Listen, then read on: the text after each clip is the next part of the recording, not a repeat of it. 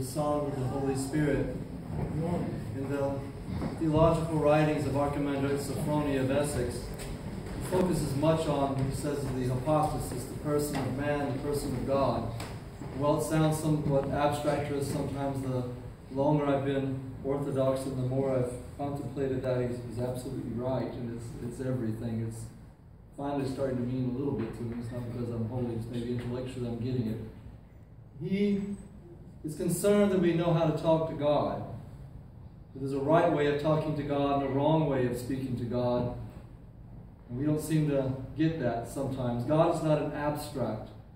Our prayers are often very abstract and just words we go through, emotions. We're thinking about this, we're thinking about that, and God's just some idea. And if I do these things, this idea will make me feel better. And then we do the same thing with our neighbor. We don't see God in our neighbor because all that's just really abstract. We love humanity, but we don't love that person in front of us, that individual. But yet we can't be real persons until we are in communion with those persons. Our hypostasis, becoming a true man, a true person in Christ, is being filled up with Christ. And we get all that garbage out of the way and let Him fill us up. And we become radiant and joyful human beings. This man in the gospel today did not see the image of God in his neighbor. And yet, he only thought of himself. It's what the fathers call philautia, self-love. It's not a good kind of self-love. Only thought of himself. It was full of vainglory and full of just wanting to protect his hide. So he owes this great debt, of course, and he goes to the man and he says how sorrowful he is. Give me time, I will pay this off. The master is moved because he senses the pain. The man is speaking properly to God from a painful and humbled, seemingly, heart. But unfortunately, the man, after being forgiven such a tremendous debt, did not keep that shame in his heart, did not bear the shame of the humility that had come upon him, and went out and cast away a man who owed far less. It should have moved his heart. It should have taught him how to properly speak with God by being humbled and forgiving. Because if we don't have that kind of heart, God's not going to hear us. The prophet Samuel today provides examples of this. Our life has to be one of learning how to speak to God. His mother, Hannah, did not have any children, her and her husband Elkanah. And she had a servant, though, who had many children and was quite rude to her about it, and mocking and taunting. But Hannah, bearing the shame, bearing it with humility, didn't get angry with her, didn't criticize her, looked to her own faults and see what the problem was. So she goes, of course, to pray. And she weeps. She cries out, so much that they think she's drunk. She cries out. And the Lord hears her prayer and gives her Samuel, where she dedicates Samuel to the temple. But she knew how to speak to God with pain of heart, because that's the common language we all have, is pain. If we don't try to mask this constantly with the drugs of the world, and I don't just mean drugs, I mean anything that's distracting us from God. We bear that pain and not talk about it to everybody. We just bear it with God, as Hannah did, and not complain about the neighbor. God will hear us. You have to think about how sad a situation this is. Cain spoke with God and could be heard by God. But we don't hear God. That's because we're too busy running around, flitting around, and the moment we have a moment of silence, it almost kills us. I heard Archimandrite Roman, of blessed memory, talk about a girl that was at a camp at their monastery one time, and the girl had an earbud in each ear with a different system playing at the same time. And the nuns asked her about it, and she said she couldn't bear being without it. It made her greatly distressed without noise, because then she had to bear the pain. But in that pain is God. But then Samuel himself, as a young man, is in the temple. not in the best of situations. The sons of Eli are rather rambunctious, to be nice. Ophni and Phinehas, not good servants of God. And Eli, not doing anything about it was Eli's biggest fault, not correcting his sons. But Eli was initiated into the ways of God and knew how to speak to God better than we do. And Samuel hears this voice, Samuel. He runs to Eli. Nobody's talking to you. What are you talking about? Go back to sleep. Here's the second time, Samuel. What are you talking about? Just dreaming. Go back to sleep. Go back to your bed. When this happens a third time, Samuel, he runs back to Eli, and then Eli has enough knowledge of things holding out and realizes, okay, something's going on here. So he says to go back, and the next time you hear your name called, if you hear your name called, say, here I am, Lord.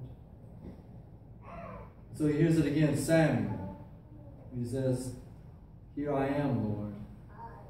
And what did he do to learn to speak to God? He humbled himself. He didn't trust his own will, didn't trust his own way of doing things, as the man did accuse the other man without seeking advice and cast him out. But he humbled himself and got the advice of the church, got the advice of those who were initiated into prayer. Didn't consider himself great.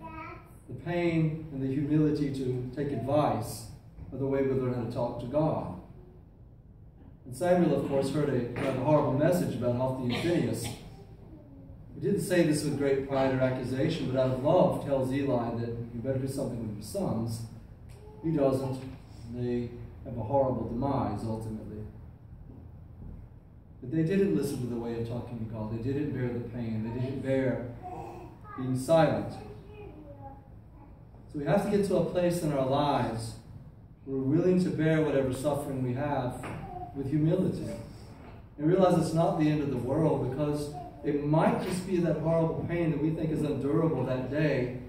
That might be what we stand before God with, and he says, well done. You bore that pain in this life. Enter into the joy of the Lord. It might be because you didn't trust yourself all the time. You didn't try to change the ways of the church. You just did what the church said and humbled yourself. And he says, well done.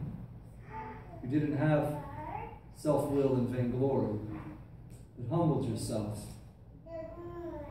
It's important that we learn the things of God by these books and certainly by the scriptures. It's very important. But we don't want to just be a collection of quotes that runs around and knows what the church says and what the Bible says.